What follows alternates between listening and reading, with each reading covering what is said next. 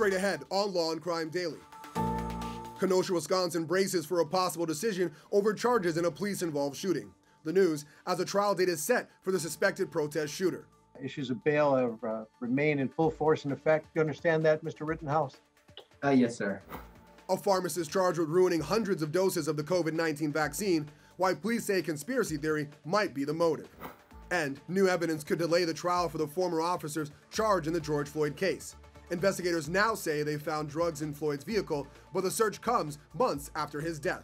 Step out and face away. Okay, if I was please don't shoot me. Please, man. Plus, our exclusive scoop on a climber who went through great lengths to take incredible photos. He kept catching a break every time we thought we were going to get to him. How the nationwide search finally ended with an arrest. Law and Crime Daily covering court cases from coast to coast.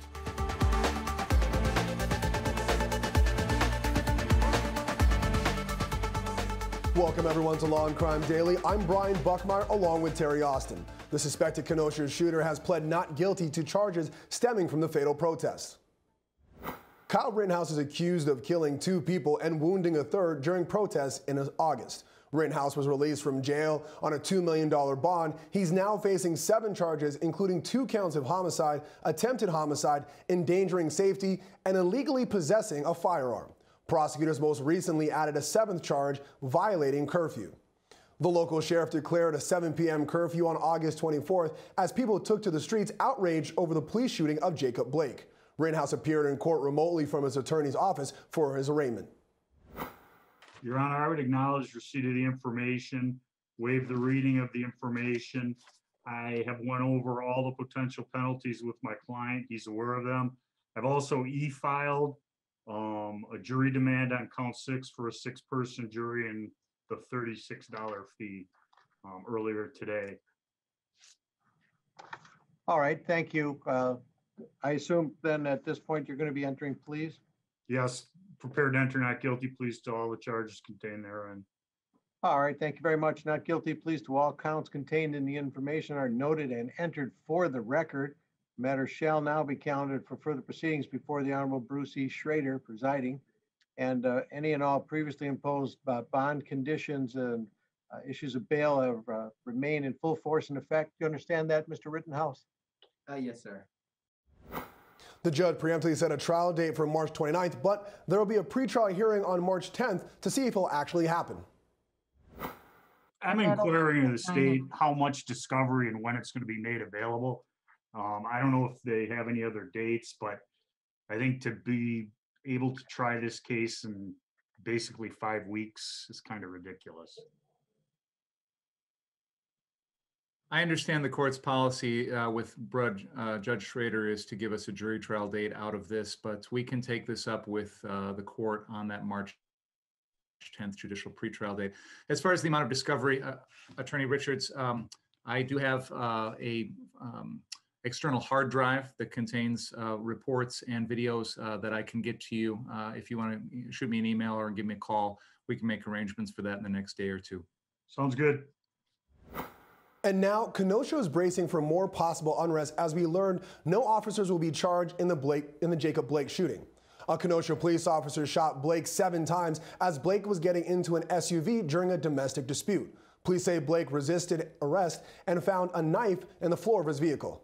Blake was hospitalized and paralyzed but survived. The Kenosha County District Attorney says he spoke to Blake over the decision to decline to file charges against Officer Rustin Chesky.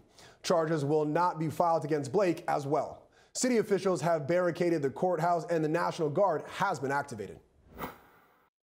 The emergency resolution comes as officials try to avoid a repeat of violence. Terri Austin has more on possible civil action the local government could be facing. Brian, attorneys for 2 of the August shooting victims let a court know they plan to sue. Investigators say the 2 men were shot by Rittenhouse during the summer protest in Kenosha. One of the men was killed, the other survived. Attorneys representing their families each filed $10 million claim notices. The notices are typically precursors to lawsuits. The claims accuse the city and county of being negligent in their response to the unrest. Joining us now is criminal defense attorney Mike Koribanics, along with Terri Austin. Terri, how successful do you believe these civil charges against the city and the county could be?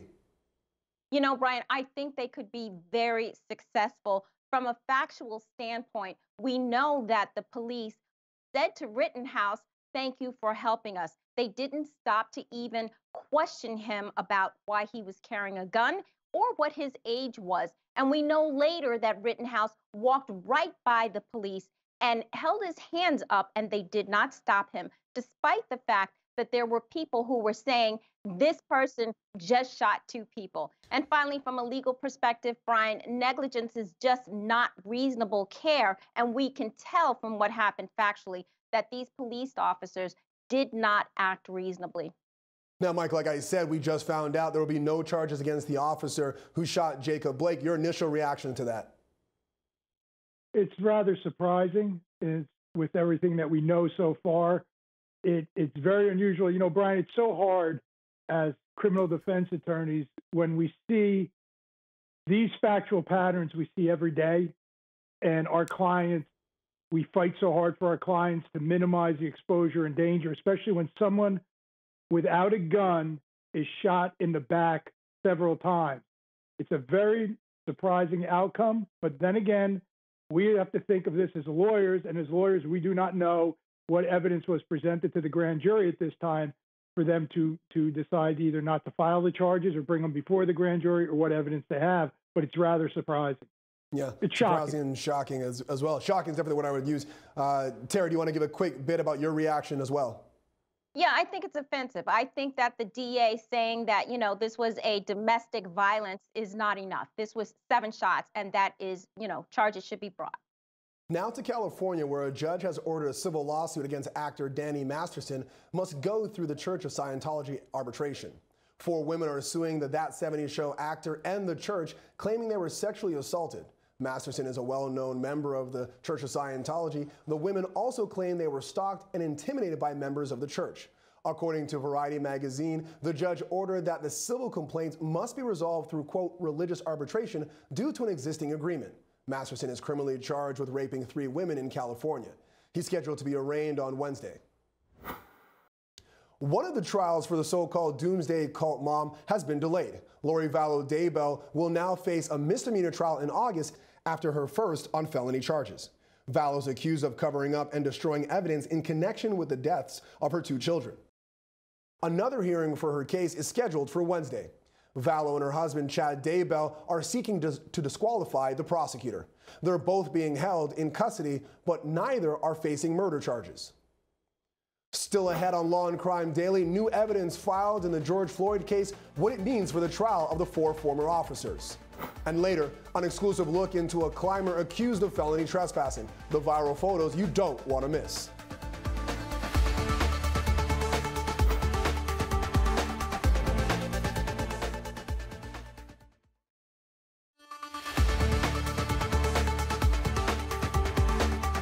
Welcome back. The highly anticipated trial in the George Floyd case could be pushed back as new evidence is discovered.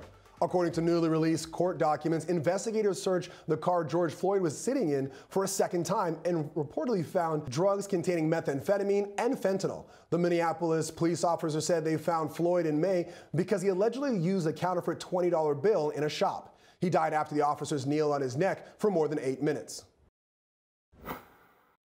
Step out and face away. Okay, Mr. Officer, please don't shoot me. Please, man. I'm not going to shoot you. Step out and face away. I'm looking you eye to eye, man. Please don't shoot me, man. I'm not shooting you, man. Please, man. I just lost my mom, man. Taking one out. Step out and face away. I'm so sorry. Step out and face away. Please don't shoot me, Mr. Officer. Please. Don't shoot me, man. Step please. out and face away. Can you not shoot me, man? I'm not shooting you. Step out and face away. Okay. The second search of Floyd's SUV reportedly turned up white pills, an empty package of Goodnight gummies, and packages of opioid addiction medication.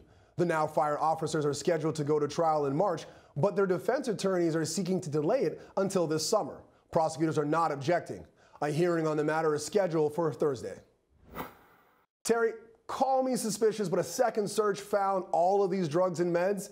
There's definitely going to be a lot of questions about why they weren't found in the first search, right? And rightly so, Brian. I mean, they were thinking that there were possible drugs back on May 25th when this all occurred. And now it's 7 months later, and they do this second search, and all of a sudden, they found all of these drugs. I'm not saying that, in fact, they weren't there initially, but it does look very suspect. And as a matter of fact, I think an argument can be made and should be made that this evidence should not be admitted at any trial because they failed to show any chain of custody. So I think this is very suspicious. Yeah, the chain of custody argument works, but Mike, the other argument I think as to why we might not hear this in trial, is it even relevant as to what drugs and medication may or may not have been in his vehicle at the time he was killed? Like, how does that play into this case? I have no idea how they're going to get this in as to any relevance. We just heard in the clip that was just played, the reason they pulled him over was not drugs. And obviously these drugs were not suspicious if it took them 7 months to find it. So I don't think it comes into play. I'd be shocked if a judge let that in because it has no relevance to the matter. Yeah, drugs in his system, I can see that being relevant considering a homicide. Drugs in his car, I don't know, especially if the officers don't know it at the time. But we'll see how that plays out. Now to Wisconsin, where prosecutors say a former pharmacist has admitted to purposefully destroying vials of the COVID-19 vaccine. Stephen Brandenburg is accused of spoiling 500 doses of the vaccine at a hospital in Grafton. Brandenburg is facing felony charges of criminal damage to property and recklessly endangering safety. Police say he told them that he intentionally tried to ruin the vaccines because he didn't believe they were safe. A detective described Brandenburg as an admitted conspiracy theorist. He appeared in court remotely for his initial hearing. An email from the defendant where he gave a statement that he'd removed these vials from refrigeration. He'd done so on 2 occasions. His intent in doing so was to render them inert because he'd formed this belief that they were unsafe, that the RNA method of creating these medications rendered them unsafe. I know that it involved 500 doses. I know that it was approximately 50 vials. I know that some people, or at least I learned that some people have been injected with this substance. I don't know who, I don't know exactly how many, and I submit that those records would be forthcoming from Aurora Hospital in some form, depending on whether or not we need to get additional court orders for that. That's all somewhat in play right now. I know that the defendant was arrested because after the police went to his residence, he was pretty cooperative and fully admitted to everything he'd done. He gave them a full confession that he had done exactly this. His intent was to destroy the medication. He did the things that he was accused of. Coming up on Law and Crime Daily, an elusive photographer tries to avoid police detection, what it took to capture these incredible shots, and the man behind them next.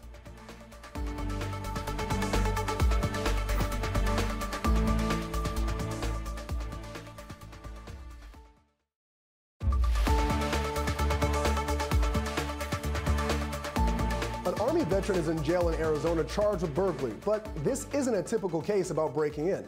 The man is accused of breaking into landmarks to take photos. Angenette Levy spoke with a detective about how they nabbed this thrill-seeking photographer in a Law and Crime exclusive. Yeah, Brian, this is kind of a crazy case. Remember that movie, Catch Me If You Can? It's kind of like that. Police tracked the man known as Drifter Shoots across the country, and then they finally caught him. There's no dispute. The photos Drifter Shoots posts on social media are interesting, even breathtaking. But police say the way the photographer takes the photos is a crime. He's using types of pry bars, lockpick mechanism sets. He's disabling security cameras, motion sensors. He's physically damaging buildings that he's entering and then going to the top of the building. And then the police are being notified. Cincinnati Police Detective Jeff Ruberg started investigating Drifter Shoots in November after a security guard spotted a man with a backpack inside this office building, the Great American Tower. Police spent hours in the building with canines trying to find him. He spent 8.5 hours in that building. He eluded the police and escaped on foot. Police say they identified Drifter Shoots as this man, Isaac Wright. He was discharged from the Army last year and had attended SEER School, which stands for Survival, Evasion, Resistance, and Escape. Ruberg says Wright's been traveling the country, taking risks when he climbs on bridges and onto the edge of skyscrapers to take photos. We believe he has counter surveillance. We believe he has friends that will be on the ground if he's on a building, breaking into a building. This video from New Orleans shows a man who appears to be Wright climbing a landmark. Police tracked Wright using license plate readers starting in Melbourne, Florida, then to New Orleans, Louisiana, where they missed him. Then it was on to Houston, Texas, cities in New Mexico, and finally to Winona, Arizona, where state troopers finally caught up with him on December 17th. He kept catching a break every time we thought we were going to get to him. He was caught, finally.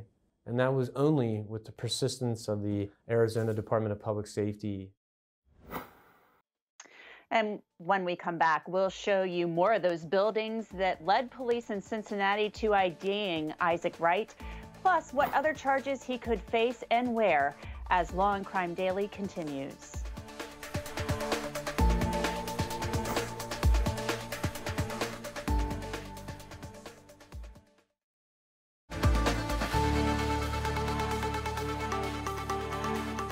We've been telling you about an Army veteran who's been traveling the country taking photos from atop landmarks and skyscrapers. Angenette Levy has the exclusive on what led him to being identified.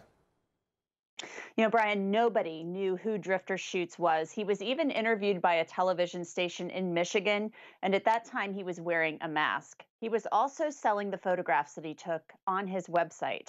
But police say they actually identified Wright after he broke into the Great American Tower in Cincinnati last November. They say Isaac Wright was in the building for 8.5 hours, even climbing into the crown on top. Cincinnati police examined his social media accounts and figured out his identity. All of the photos are now evidence. They say he had previously broken into the Great American Ballpark where the Cincinnati Reds play nearby. He scaled a wall. He came over in this area over here, made sure the coast was clear. You could see he's got his backpack. And then he actually scales the wall, climbs the wall, and now he's in the stadium by himself in the evening hours. It was around 7 p.m. He climbs to the tip of a light post. We're not exactly sure. I think it might be this one or this one. He dangles his feet and he takes a picture of the stadium, calls it Angels in the Outfield. Now, Isaac Wright could face even more charges in Cincinnati after the case goes to the grand jury. Right now, he's facing charges of possessing criminal tools and burglary for breaking into that office building. And he is also facing a charge for trespassing, that's felony trespassing, in Michigan. Brian? Angenette, please say he traveled across the country. Which other cities appear on his social media? Yeah, Brian, there are a lot of photos on his social media, and they're really cool photos, but police say it's all in the way he is taking them. We found some photographs from New York, Los Angeles, Philadelphia, places in Florida, many cities across the country, even Dallas, Texas. My panel is back with me for a legal analysis on this case. Mike, I'm looking at some of these photos, gorgeous photos, beautiful photos. But isn't it the crime of how he got atop of these buildings, not necessarily taking the photos? So can they really use his social media to prosecute him for all of these cities if they don't know how he got into the buildings? I think it's going to be interesting. I think it's going to be very interesting how they come about the prosecution and what's going to be admissible evidence. It's going to be very difficult. But one thing is, this guy obviously likes getting as high as he can. Absolutely. Now, Terry, this Catch Me If You Can story ended with a catch. How is he going to have cases? Is he going to have cases all over the country, basically? I know Angenette named some of the photos from different cities, but right now Michigan seems to be the only one going after him. Well, I do think other cities will begin to go after him. I mean, his attorney is going to have to see if he can defend him in these various cases which might arise. His name, by the way, Drifter Schutz, is an amazing name for what he's doing. But I think they're going to have to show that he has some sort of, mental illness or some other incapacity, because he doesn't really understand that what he's doing is against the law. And if he does understand that, then in fact, I think they're going to have to do some sort of plea, because what he's doing is taking up time and resources of the authorities. And, that's against the law. Yeah, I definitely think, and this is just me spitballing, I think he appreciates that it's wrong. I think he's just a bit of a thrill seeker, and maybe that's why he got caught up in this. Angenette, had Isaac Wright been approached by police before this incident or before being arrested? Yeah, we were actually told that he had been stopped in North Carolina and charged with some type of trespassing count there. And I should mention also that he could be extradited back to Ohio this week, and police also believe that other people are involved.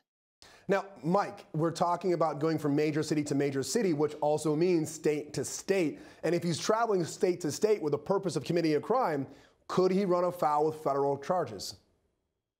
I think he could, and I think one of the reasons he could is one of the bridges actually is the border between the United States, is my understanding, and Canada. So there's going to be all kinds of different territorial and jurisdictional questions here. It's a very interesting case, especially since one of the things they're concerned about is at these borders, he breached security. But he's trained to do that prior to his becoming a drifting shooter. Exactly. If he's crossing over the border, especially depending on where he is on that bridge, that's definitely federal charges. I don't think the Canadians are going to come after him, though. Probably going to stay here in the States altogether. Terry, for you, people are going to say, hey, he put his own life at risk, but the reckless endangerment could also be from him falling and hitting people underneath him. So that could be a potential charge as well, right? Absolutely. He endangered the lives not only of himself, obviously, because what he's doing is very risky, but if he had dropped any equipment, or even if he had himself fallen and someone was trying to save him and they got injured, he definitely was being reckless. And I think there are some charges that can be brought against him, state and federal. We'll see how that works out. Angenette, Terry, Mike, thanks for joining us. And thank you for joining us here on Law and Crime Daily. We'll see you next time as we discuss justice in America.